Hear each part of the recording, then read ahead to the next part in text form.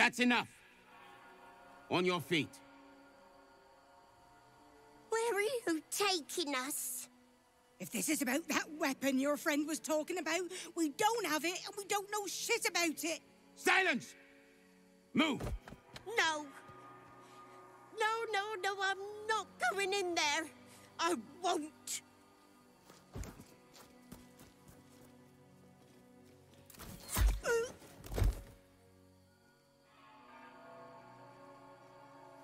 Anyone want to join her?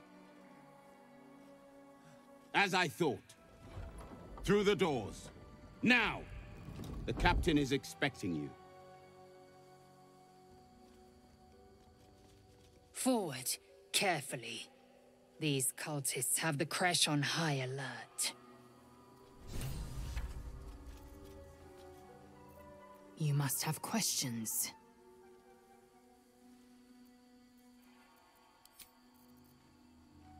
You must have questions.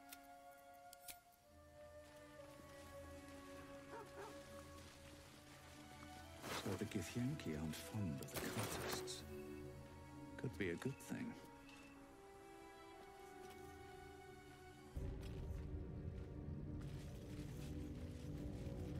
Within the artifact, a feeling stirs. Uncertainty. Your curiosity is getting... Where did you... Journey's over, Istik. It'll be swift.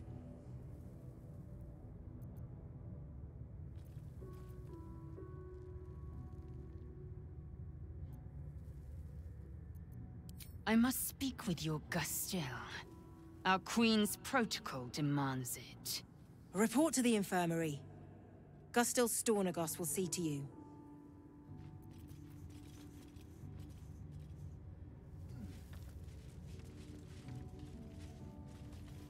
What's up for discussion? Leave me alone.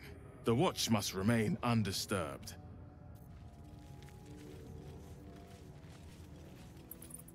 I see they're letting even Istik mercenaries in these days.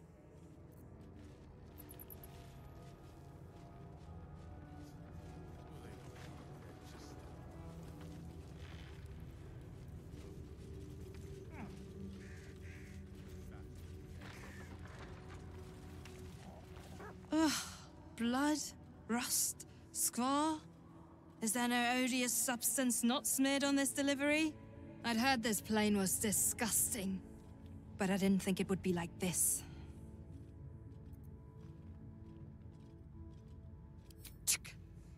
Most metals here fold like Istiks, much like Istiks themselves. But if you're so keen to extol their virtues, you can pay accordingly.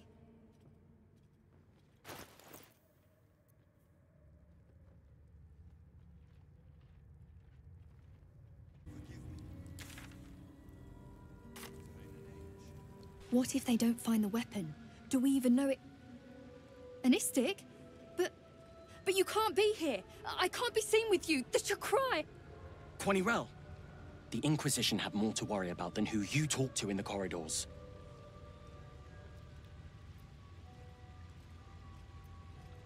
Our Queen's eyes and ears. They're her will incarnate, and right now, they're here. See? I told you. Nothing to worry about. She's in her quarters, through those doors.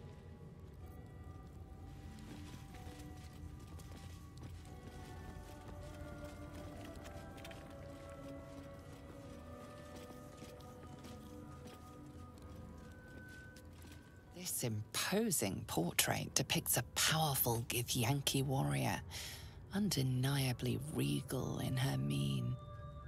Vlaakith herself. She is both the sun that blinds us and the void that contains us. Praise be. In the corner of the painting is a small symbol you can't quite place.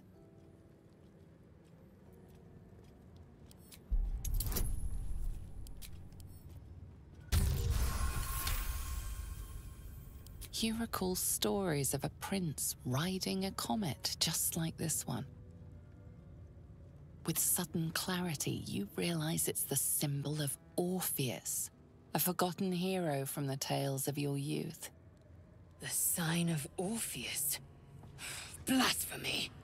Would I could quarter the Vandal myself. This Githyanki looks different from the others you've seen here. The way her stark white skin stretches over her sharp features gives her a distinctly otherworldly aspect.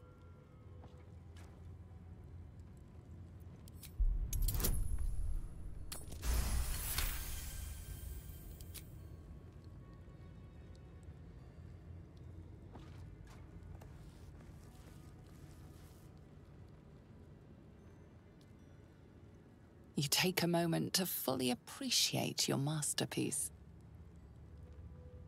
She certainly looks a little less regal now. A wretched display. I thought you better than such juvenile antics.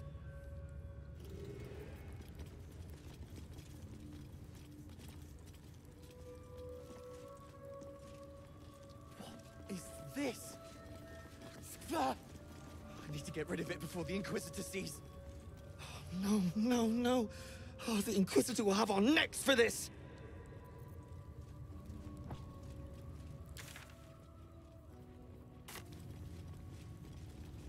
Let's see what this does.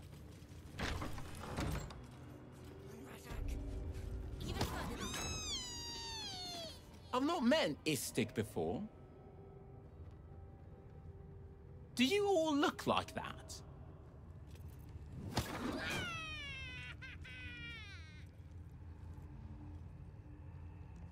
Not now, Kerchewy! We're busy!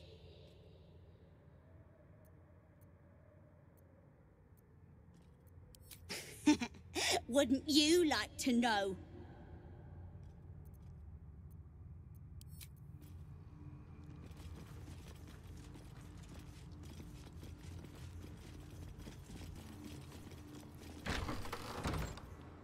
Don't waste a step. A parasite. Take it. It might be useful. Vertical incision from pineal eye to end of notochord. Intestinal coloration consistent with samples 231 to 259. Do you have a question? Or are you just going to stand there gawking? I am a child of Gith, not discarded rat flesh. Am I not due your respect? Perhaps. Perhaps not. Let the Istik with you speak, and I will decide what respect you're owed.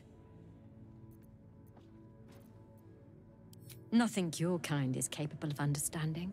The better question is, what brings an Istik to my infirmary?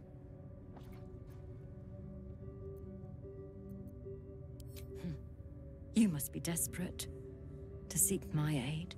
Tell me, how long have you been infected?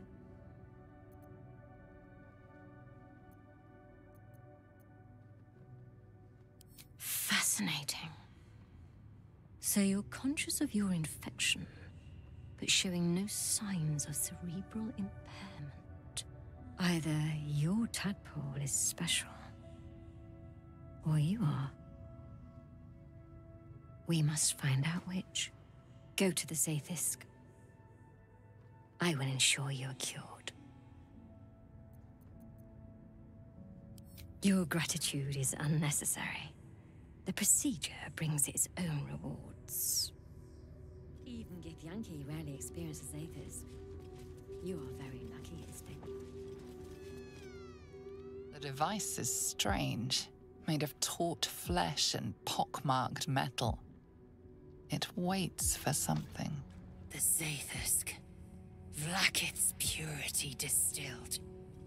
My duty. My right.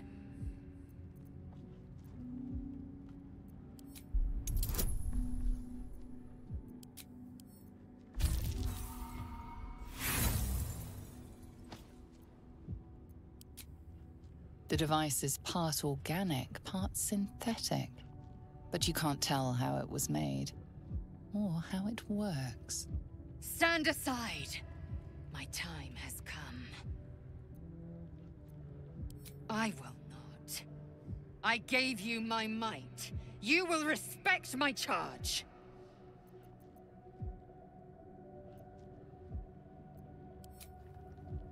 You walk the line between confident and arrogant. A beguiling turn of events. Go on, into the Zaithisk. I will follow. The device is strange, made of taut flesh and pockmarked metal. It waits for something. You feel your parasite stir. Do not fear. My experience in operating this machine is unparalleled. There is nothing on any plane stronger than a Zaithis for curing unwanted afflictions.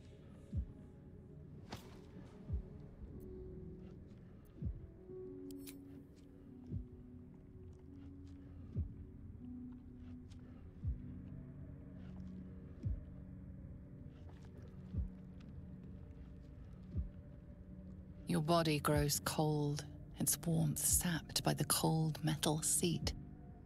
The machine awakens.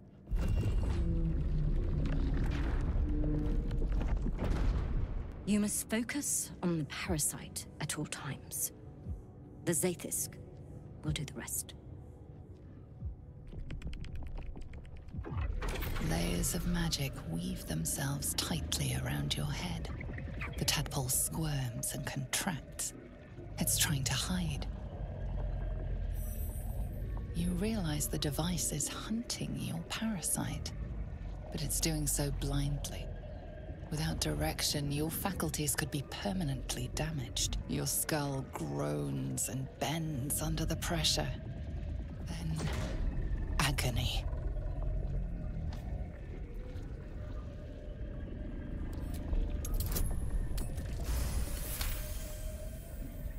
Through waves of torment, you search for the parasite's lurking presence. The device searches too. You sense its hunger, its craving. It wants the tadpole, but maybe something more. That's it. Ignore the pain. Think of the tadpole. Think of it purged. This torment. You must persist. You must be cleansed. The parasite burrows deeper, sinking its teeth into your brain's exposed tissue. It sucks greedily. You feel yourself ebbing away, while the parasite only grows stronger. It's evolving.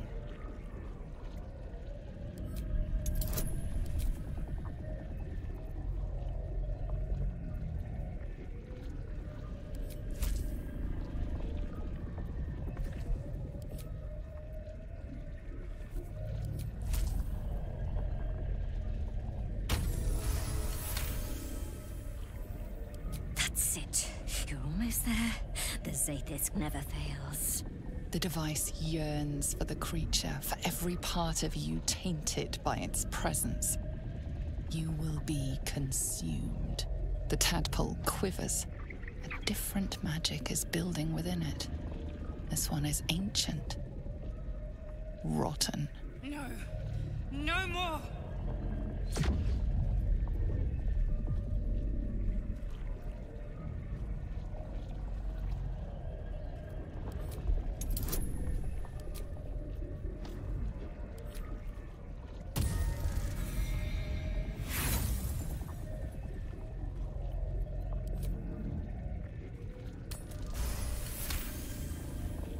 Finally, the device makes contact. You feel your spirit unraveling, drawn from you in sinewy threads. Your body is a leaden husk, abandoned as you drift along the threads into the darkness. Death awaits. Enough!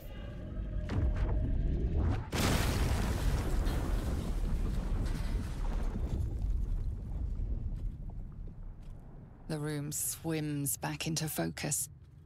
Your mind is intact, yet unfamiliar. Inside it, the tadpole lives on, and you feel different. No! No! The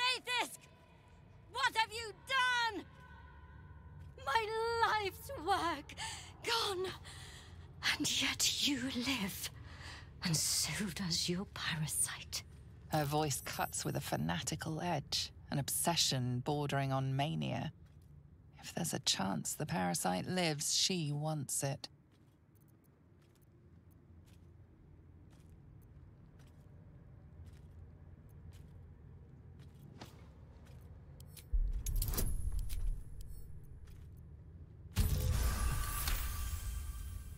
Really? Then all this destruction was a symptom of its power? Incredible. I am disappointed that we could not extract it alive. It would have been an exceptional specimen. In any case, your problem is resolved. Leave me. I must salvage what I can. No! I followed the protocol! I must be cleansed! Skvar! The Seythisk. It might have killed you. I felt your torment. Someone must have tampered with it. An aberrance I can't begin to comprehend. There must be a Sharlak in this Crèche. A traitor.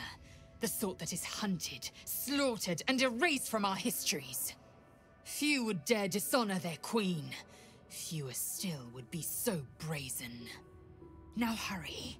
We must go to the Charai and inform him of the Seythisk's tampering.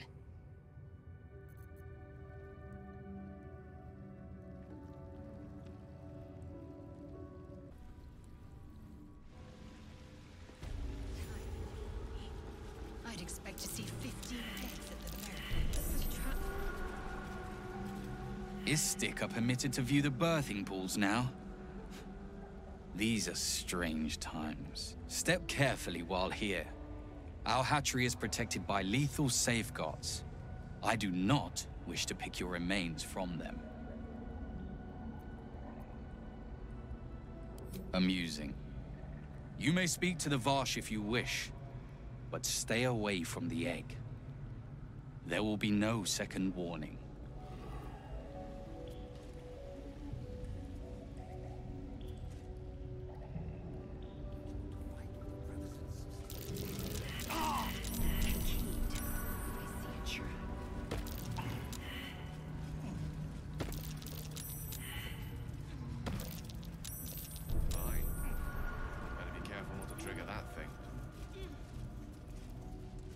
You can tell Kithrak Therazin that my position has not changed.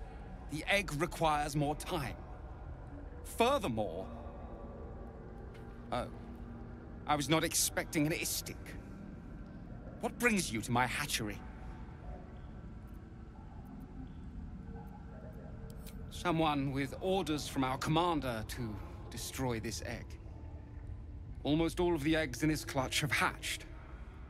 We await only one more, which is taking its time. Failure at the first hurdle of existence.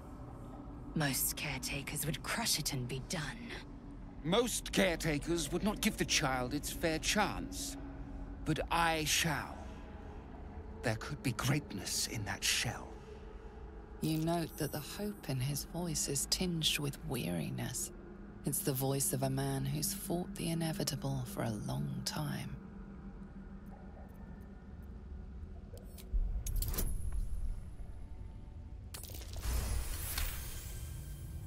Not all that arrive late are weak. I created this entire hatchery, despite being the last of my clutch to hatch. They almost drowned me in the hatching pool, if it wasn't for the Varsh of my clutch. This one deserves the same chance.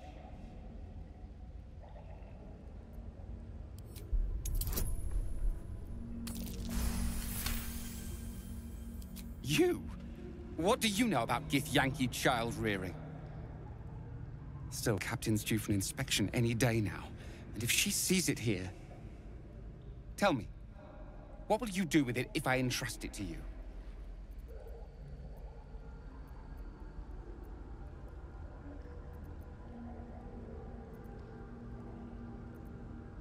That's what I feared. Still, I'm sure its nature will pervade, even if raised among lesser species. I can no longer ignore that Kithrak Thurizen's patience has its limits. Very well. Here. Take these. They will aid your approach to the egg.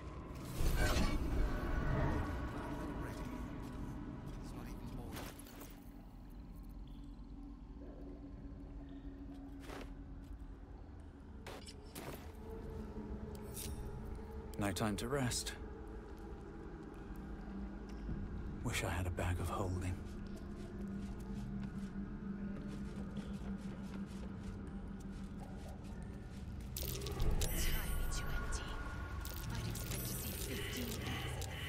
Large green egg with an uneven shell. You can see a vague outline of something within it.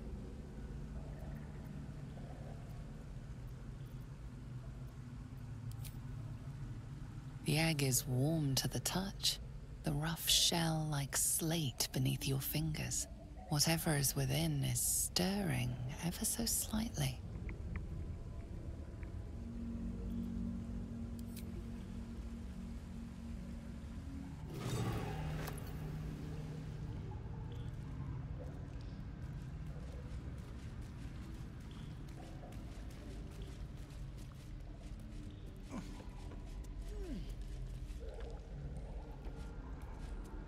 An unhatched Githyanki egg should be the burden of a Vash, not a warrior, whether ascended or otherwise. And yet, I'm drawn to the warmth of it. A child of Gith and a servant of Vlaakith grows within. Keep it close. Perhaps in our care, it might yet hatch. And don't you dare pass it to that lunatic woman prowling the mountain pass.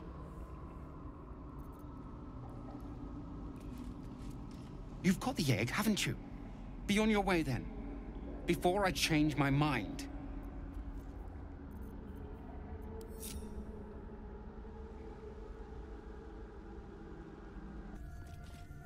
Here goes nothing. This is only a taste of the mercy of Jake. Stop!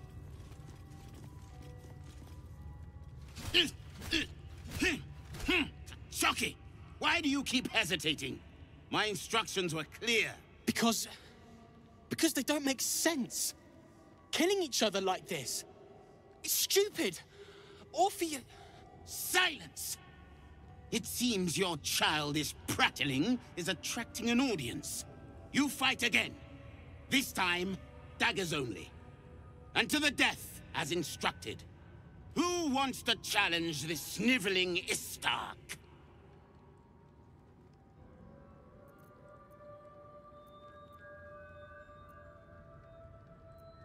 I've been practicing every night, Savage.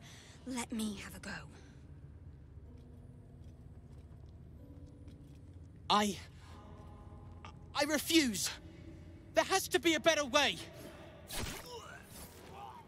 You dropped your guard on your weak side and were completely open to an offhand counter. Move him out of the way. We've wasted enough time already.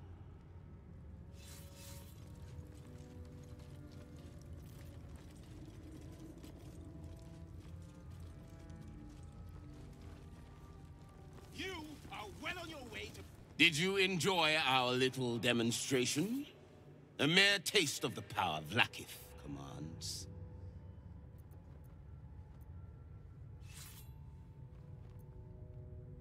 I have no interests in whatever delusional beliefs the boy harbored. The illithids infecting this region are not to be reasoned with.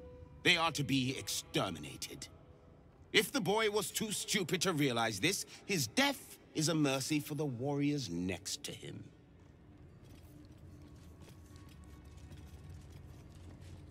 To the Inquisitor at the Crèche. The Saythisk's failure must be reported.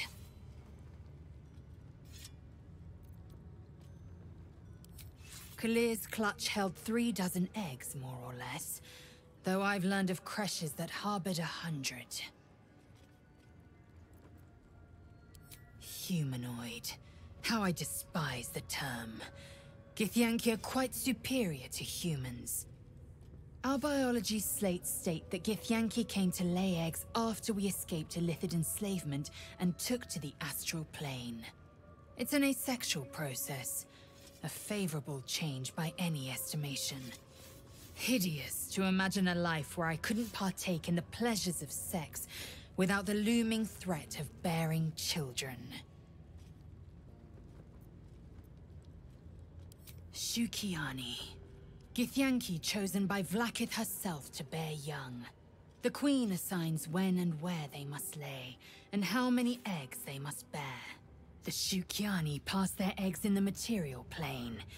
In the astral, time barely passes. It is a meticulous process, carefully timed so that the eggs hatch at once. Go on then. My own Savage would never have threatened a youngling. A waste of time and energy. The pupils themselves culled the weak from their ranks. I myself felled 4 of my own classmates once Kalir had 100 times circled Tyrell.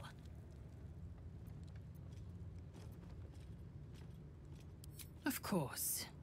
My people have no use for cowards. Every trainee that I slayed was either too weak to withstand the lessons, or was cocky enough to pick a fight they could never win. They underestimated me, so they paid the price. The Githyanki are only as powerful as their weakest warrior. Jaquith de Venzir, the termination of the frail, strengthens us.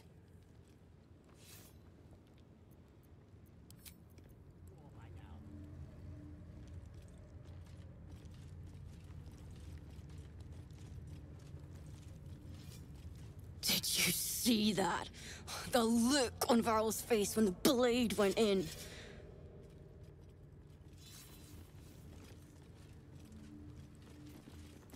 My technique let me down.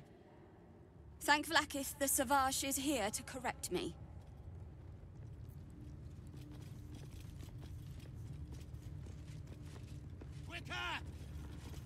Gate have 6 major arteries.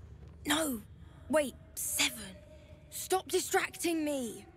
I have to learn this or the Savage will get angry. Again. Did you see that? What a wimp! I'm way braver than Varl.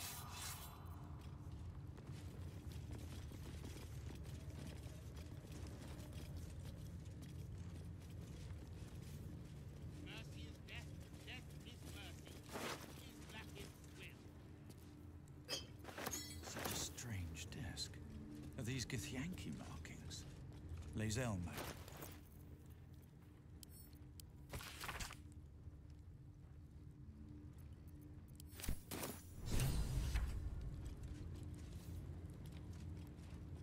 You must have questions. The disc appears in your mind's eye. Elbaqu sees it too, and considers the vision. Tirsu markings. Ancient. I recognize them, but I can't make sense. No. Wait. The texts are enciphered, but there's a common speech translation beneath, carved in a different hand. It's a story about Orpheus. Your head buzzes in concert with Elbaq's, but it hardly matters.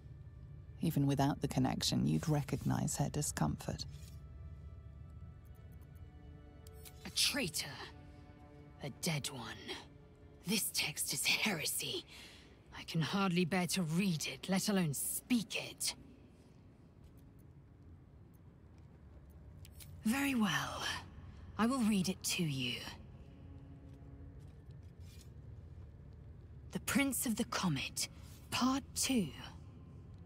The Prince of the Comet, Orpheus himself, led his honor guard into battle. Their red dragons bellowed with righteous anger, and the heavens erupted. The glorious prince cried to all who could hear him, "Praise be to my mother Gith, the queen of the one sky, sacrificed to the hells by the renegade Vlaakith." But the true heir, the Prince of the Comet, could not overcome Vlaakith's knights and their ill-gotten worms. Mighty Voss, Gestil Kithrak, lit the astral sky aflame. When the ash had cleared, beloved Orpheus was gone. True heir, glorious prince, there's no greater crime than to exalt the pretender called Orpheus. Disregard this drivel. Gith declared that Vlaakith should be queen. Orpheus would have ceded control to the Geich. She did nothing of the sort. Thank your good fortunes I'm a tolerant woman, or I'd have sliced off a few toes for suggesting it.